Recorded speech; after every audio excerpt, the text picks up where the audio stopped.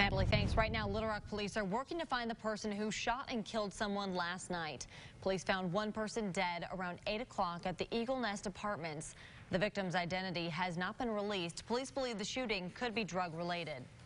It shouldn't be a fight between two different parties. This should be a coming together where we all realize that something is wrong, and even if we disagree on the way to fix it, we all just need to talk about it and stop being angry and stop slandering other people, because that doesn't help anyone, and that's why people die. New details this morning in Wednesday's school shooting in Parkland, Florida. 19-year-old Nicholas Cruz is accused of shooting and killing 17 and injuring more than a dozen. Police say he took an Uber to get to the school, then left, managing to evade police for an hour. He's charged with 17 counts of first-degree premeditated murder. Nationally, the debate over gun laws has sparked again, with neither side seemingly able to reach a compromise. We cannot tolerate a society and live in a country with any level of pride when our babies are being slaughtered. That's not the right answer here. The answer is we should be targeting violent criminals. That's what works. That's what's effective. And that's what I have been pressing to do and what I'll continue pressing to do. Here in Arkansas, it's much of the same. Lawmakers can't seem to agree on a course of action to try and stop these type of shootings.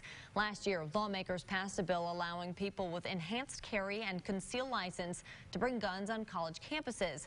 Lawmakers are split on this issue.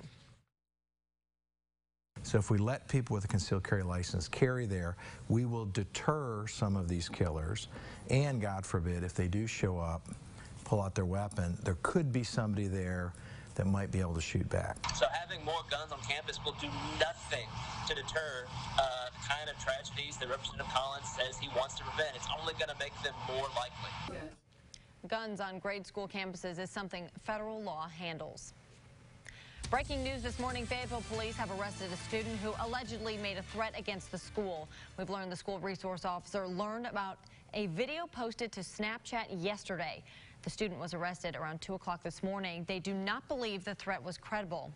And this just in, we're learning a Berryville student is in custody this morning. According to the Berryville School District's Facebook page, the threats were made on social media. We're told no students were ever in danger. And we're also learning a student in Star City was arrested last night for a threat. Police determined it was not credible. More on these threats today on Arkansas Today at noon.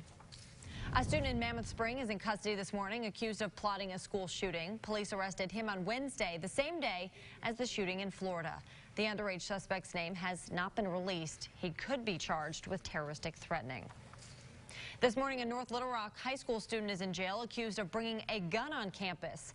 Kyron LeBron was arrested on Wednesday. Police say he was showing it off in the bathroom.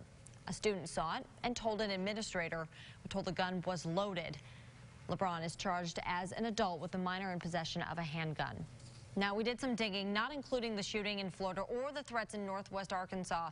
There have been 7 other arrests made this week. You see them on the map behind me. 5 of the threats were stopped before anything could happen. Police in Clarksburg, Maryland, arrested a student who allegedly had a gun on campus. And police in Grand Rapids, Michigan, arrested a student who brought fake Molotov cocktails to campus. No one was injured in any of these threats. Back at home, Conway police are investigating a deadly home invasion. We're told police responded to shots fired call around 5 o'clock last night.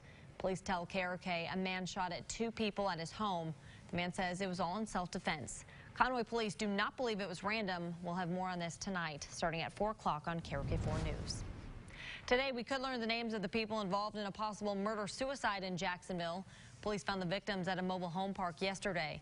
Investigators do say a man and woman are dead. We're told a child was inside when this all happened. Right now, police are working to get the child with other family members.